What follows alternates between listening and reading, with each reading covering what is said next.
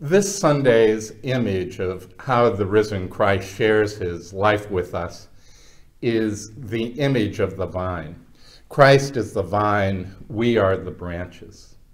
Baptism makes us a part of Christ's living and life-giving self and makes us alive with Christ's life. As the vine brings food to the branches, Christ feeds us at his table. And then we are sent out to bear fruit for the life of the world. We welcome you to worship today, the fifth Sunday in the season of Easter, in the name of the Father, and of the Son, and of the Holy Spirit. Amen. Almighty God, to whom all hearts are open, all desires known, and from whom no secrets are hid. Cleanse the thoughts of our hearts by the inspiration of your Holy Spirit, that we may perfectly love you and worthily magnify your holy name, through Jesus Christ our Lord. Amen. If we say we have no sin, we deceive ourselves, and the truth is not in us. But if we confess our sins, God, who is faithful and just, will forgive our sins and cleanse us from all unrighteousness. Most merciful God, we confess that we are in bondage to sin and cannot free ourselves. We have sinned against you in thought, word, and deed, by what we have done and by what we have left undone. We have not loved you with our whole heart. We have not loved our neighbors as ourselves. For the sake of your Son, Jesus Christ, have mercy on us. Forgive us, renew us, and lead us, so that we may delight in your will and walk in your ways, to the glory of your holy name. Amen. Almighty God, in his mercy, has given his only Son to die for us, and for his sake has forgiven us all our sins. As a called and ordained minister of the Church of Christ, and by his authority, I therefore declare to you the entire forgiveness of all your sins in the name of the Father, and of the Son, and of the Holy Spirit. Amen. The grace of our Lord Jesus Christ, the love of God, and the communion of the Holy Spirit be with you all. Let us pray. O God, you give us your Son as the vine, apart from whom we cannot live.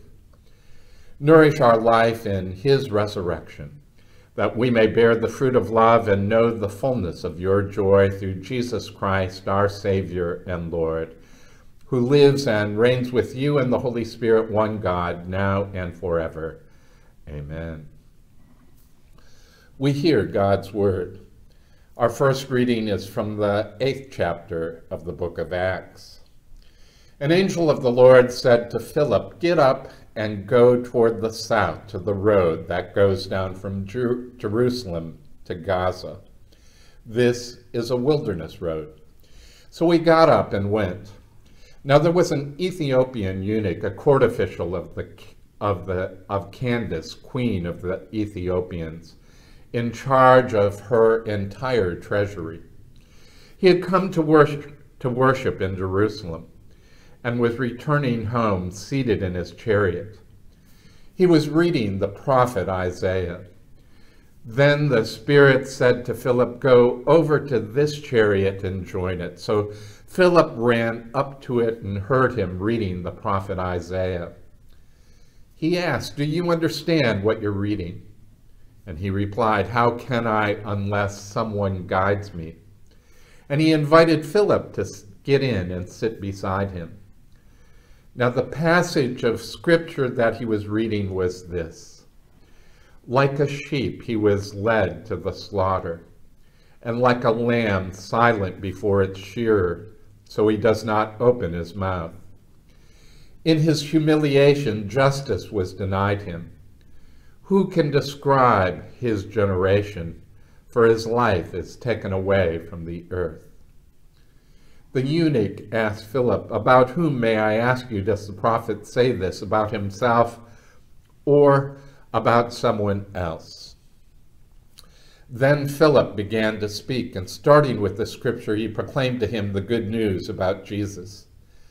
As they were going along the road, they came to some water, and the eunuch said, "Look, here is water. What is to prevent me from being baptized?" He commanded the chariot to stop, and both of them, Philip and the eunuch, went down into the water, and Philip baptized him. When they came up out of the water, the Spirit of the Lord snatched Philip away. The eunuch saw him no more and went on his way rejoicing.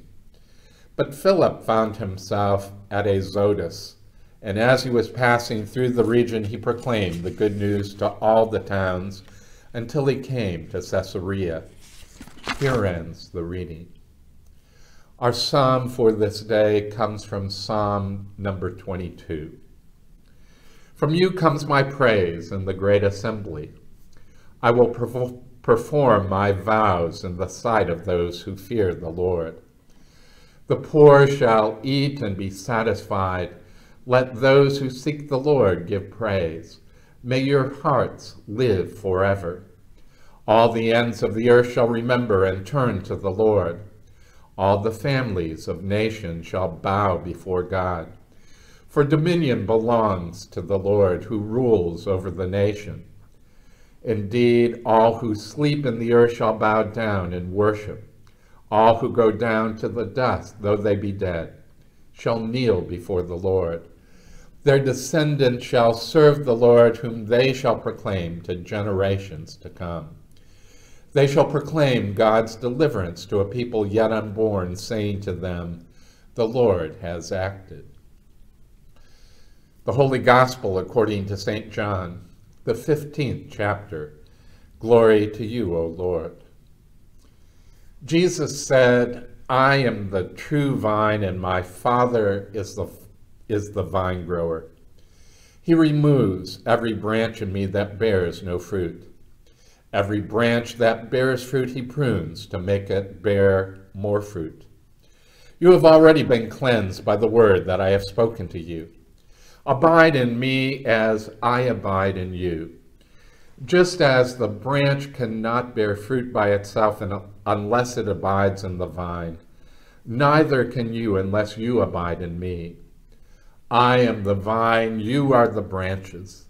Those who abide in me and I in them bear much fruit, because apart from me you can do nothing.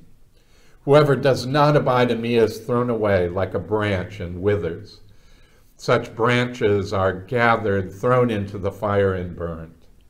If you abide in me and my words abide in you, ask for whatever you wish, and it will be done for you. My Father is glorified by this, that you bear much fruit and become my disciples. The gospel of our Lord. Praise to you, O Christ. Let us pray. Lord God, you sent your Son into the world that we might live through him. May we abide in his risen life so that we may bear the fruit of love for one another and know the fullness of joy. Amen.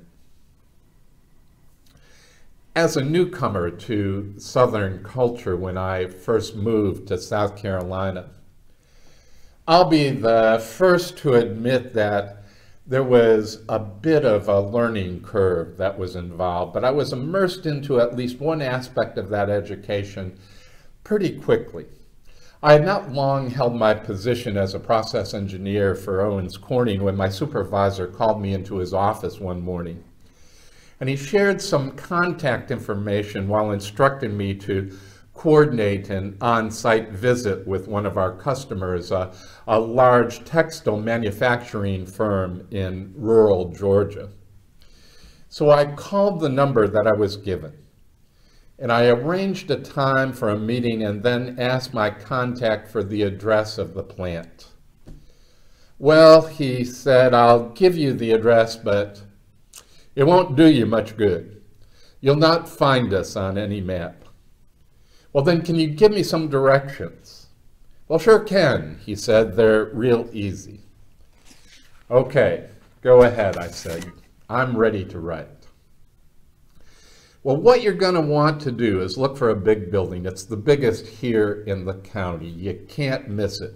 Drive out the old highway past the cemetery until you come to the Smith farm. It's right across the street from where that barn burned down about 30 years ago.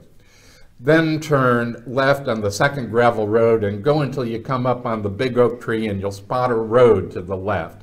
Well, you don't want that road. You want to drive to the road up on the right that you can't see. There's a big house there, almost a mansion. But it's surrounded by trees and it's not really visible from the road. Well, anyway, what you want to do is you want to turn there, then keep going till you see the 7 mailboxes. Go about another quarter of a mile or so around the bend and then take the dirt road back to the plant. Just come in the front door. I'll be around there somewhere. You can't miss it. Our first reading for today, well, it comes with some better guidance. The text comes from the book of the Acts of the Apostles. And it speaks about the meeting of 2 men, one a high-ranking officer in the Ethiopian royal court. In fact, he's the royal treasurer. And the second, a man from Jerusalem by the name of Philip. The way that Acts tells the story goes something like this. Philip, an early Christian, is simply told by an angel to get up and go toward the south.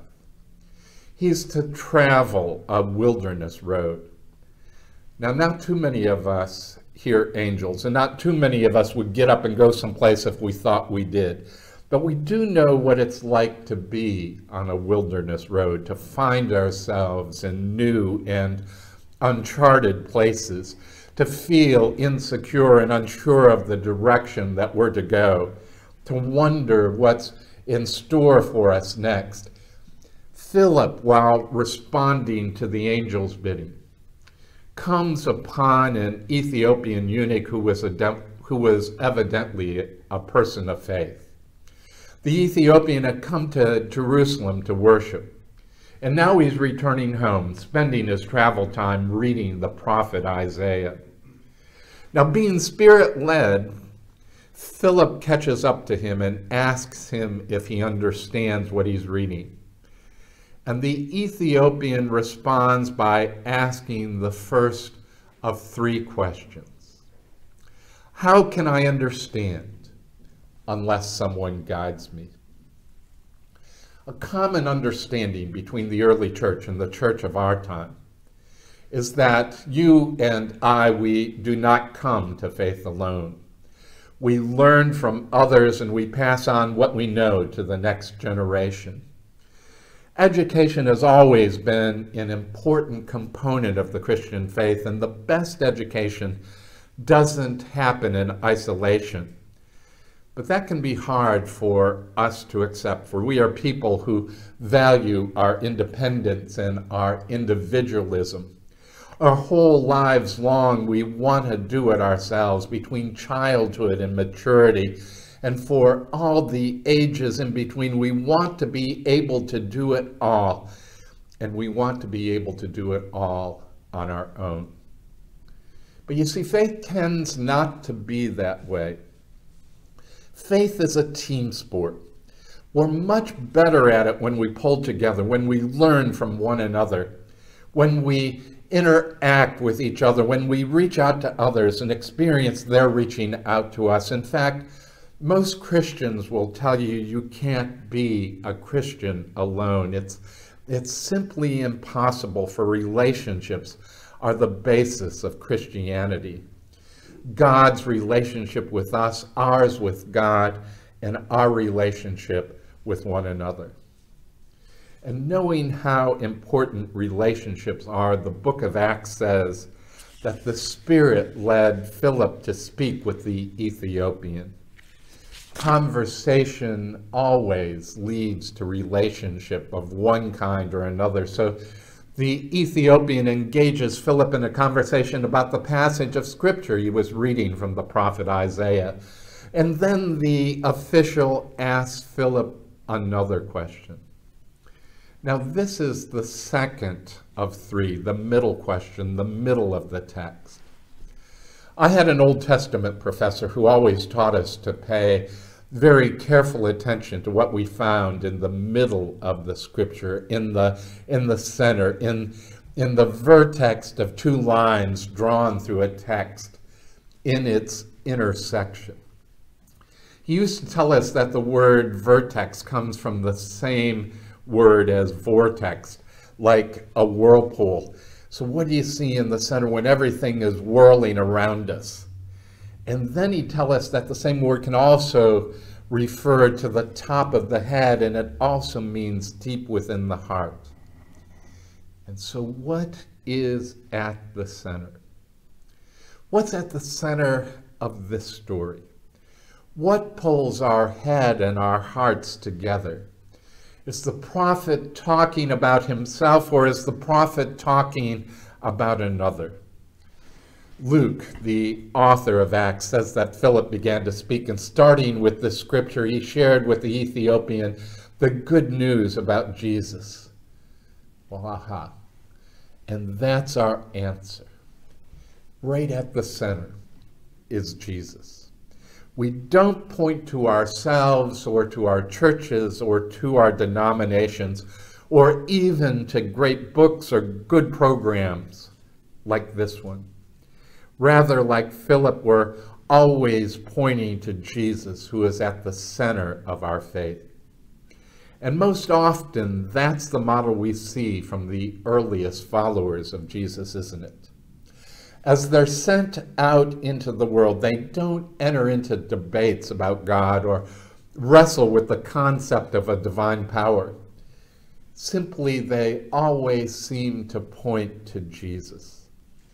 And that's just it for us as well. We don't have to make anything of Jesus because he stands on his own. In fact, he stands among us before we even know that he is here. On first hearing of Jesus, Helen Keller, that marvelous person, originally cut off from all hearing and seeing, who, like the Ethiopian, had no way to understand unless someone showed her. Helen Keller, on first hearing of Jesus, said, "I just knew that there had to be somebody like that." Jesus stands on his own at the crossroad of life. We don't have to make anything of him. He's there all along for us. But we do have to welcome him.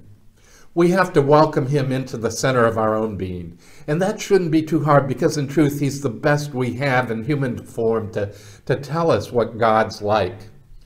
I remember standing in my seminary's bookstore. It's a great place to be, but you had to be very careful about what you said. You never knew who might be on the other side of the stacks. Well, one day I was just browsing along, and I heard one of the students who was looking for a commentary for someone else, and the clerk said, well, we don't have that one. All we have is Jesus. And all these years, I've loved that quote. All we have is Jesus. Indeed, that's all we need. But we do need him at the center, the crux, the vortex, the vertex, when life is swirling and when we're trying to keep our head and our heart together. We need to know who's at the center and therefore who can center us. And so when the Ethiopian asked Philip that middle question about whom may I ask does the prophet speak, well, Philip simply pointed to Jesus. And that was enough. It was enough anyway for the man to ask Philip yet one more question, a third question. And his third question was this: what is to prevent my being baptized? You see, not only does this passage revolve around three stories. The story itself, the story of the Ethiopian, is the center story of three baptisms: Simon the magician in Acts 8, Saul and Paul in Acts 9. And if you take a look, what you'll find is that all of the baptisms are about people who are being invited to understand Jesus, who stands at the very center of it all. And the Ethiopian exclaims, "Look, here is water." And then he asks, what is to keep me from being baptized? What's to keep me from becoming a part of this movement that's called Christianity? And the answer Well, nothing.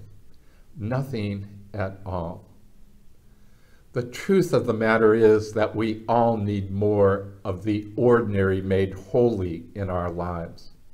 We need more opportunity to act on our beliefs, to say that we have come to a crucial crossroad and that we know the way to go. In fact, some of those crossroads in life may lead us to ask our own questions. What is to keep us from living in the fullness of grace that was given us in baptism? What is to keep us from living daily into God's forgiveness and salvation?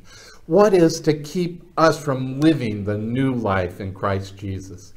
What is to keep him from centering us and people of God? The answer to all is the same.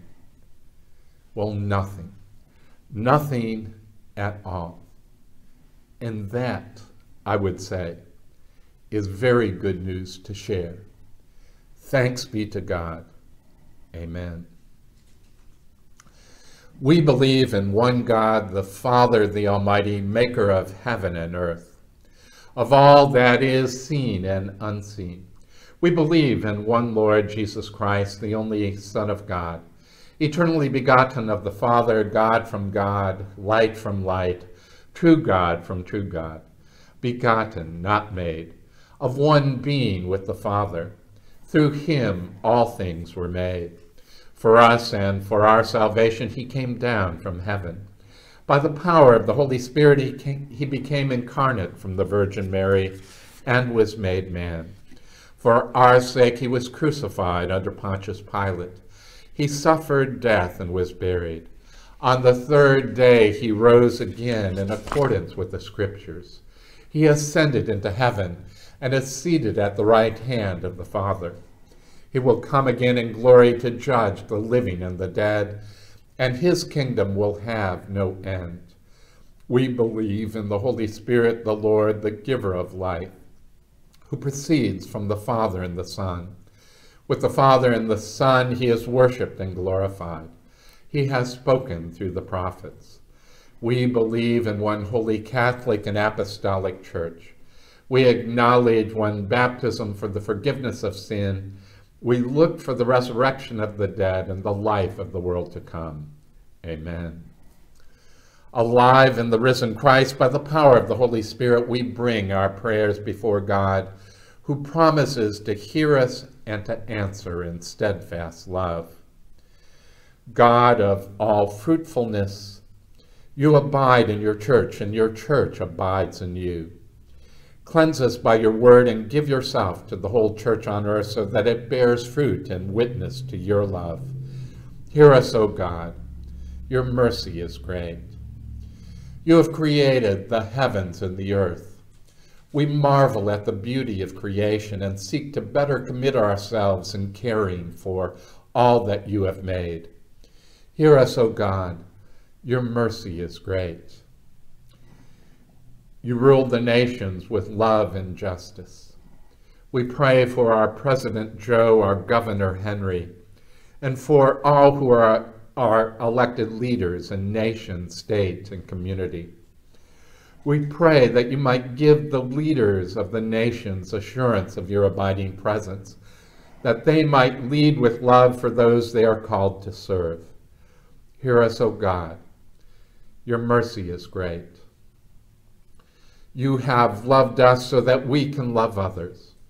We pray for all in need of your love, those who are poor, lowly, outcasts, sick, weak, or fearful. Provide for the needs of all, especially those whose names are upon our lips or within our hearts. Hear us, O God. Your mercy is great. You gather us with all the saints by the power of your Spirit. With them may our hearts live forever in your keeping. Hear us, O God. Your mercy is great. In the hope of new life in Christ, we raise our prayers to you, trusting in your never-ending goodness and mercy through Jesus Christ our Lord. Amen. The peace of the Lord be with you always. Lift up your hearts. We lift them to the Lord. Let us give thanks to the Lord our God. It is right to give him thanks and praise. It is indeed right and salutary that we should at all times and in all places offer thanks and praise to you, O Lord, Holy Father, Almighty and ever-living God. But chiefly we are bound to praise you for the glorious resurrection of our Lord. For he is the true Passover Lamb who gave himself to take away our sin, who by his death has destroyed death, and by his rising has brought us to eternal life. And so with Mary Magdalene and Peter and all the witnesses of the resurrection, with earth and sea and all their creatures, and with angels and archangels, cherubim and seraphim, we praise your name and join their unending hymn. Holy, holy, holy Lord, God of power and might. Heaven and earth are full of your glory. Hosanna, Hosanna, Hosanna in the highest. Blessed is he who comes in the name of the Lord. Hosanna in the highest. Holy, living, and loving God, we praise you for creating the heavens and the earth. We bless you for bringing Noah and his family through the waters of the flood, for freeing your people Israel from the bonds of slavery, and for sending your Son to be our Redeemer. We give you thanks for Jesus, who living among us healed the sick, fed the hungry, and with a love stronger than death gave his life for others. In the night in which he was betrayed, our Lord Jesus took bread. He gave thanks and broke it and gave it to his disciples, saying, "Take, eat. This is my body given for you. Do this for the remembrance of me." Again, after supper, he took the cup and gave thanks and gave it for all to drink, saying, "This cup is the new covenant in my blood, shed for you and for all people for the forgiveness of sins. Do this for the remembrance of me." Remembering, therefore, his life-giving death and glorious resurrection, we await your promised life for all this dying world. Breathe your Spirit on us and on this bread and cup. Carry us in your arms from death to life, that we may live as your chosen ones, clothed in the righteousness of Christ. Through him all glory and honor is yours, Almighty Father, with the Holy Spirit, in your holy church, both now and forever. Amen. Lord, remember us in your kingdom and teach us to pray, Our Father who art in heaven, hallowed be thy name. Thy kingdom come, thy will be done, on earth as it is in heaven. Give us this day our daily bread, and forgive us our trespasses, as we forgive those who trespass against us. And lead us not into temptation, but deliver us from evil. For thine is the kingdom and the power and the glory forever and ever. Amen. Lamb of God, you take away the sin of the world. Have mercy on us. Have mercy on us. Lamb of God, you take away the sin of the world. Have mercy on us. Have mercy on us. Lamb of God, you take away the sin of the world. Grant us your peace. Amen.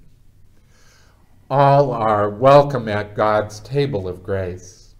The sacrament of Holy Communion offered each Sunday from 10 to 11 o'clock a.m. in our church parking area, or within our in-person service of worship on Sundays at 11 o'clock a.m. Pour out upon us the Spirit of your love, O Lord, and unite the wills of those whom you have fed with one heavenly food through Jesus Christ our Lord. Amen. Again, the congregation of Messiah Lutheran thanks you for worshiping with us. And we extend our heartfelt invitation for you to join with us again next week, either online beginning at 11 o'clock a.m. on Sunday, or by joining us for public worship at 11 o'clock a.m. in our sanctuary at 1106 Yeamans Hall Road. And now may the Lord bless you and keep you. The Lord make his face shine upon you and be gracious unto you. The Lord look upon you with favor and give you his peace. Amen. Go in peace and serve the Lord. Thanks be to God. Amen.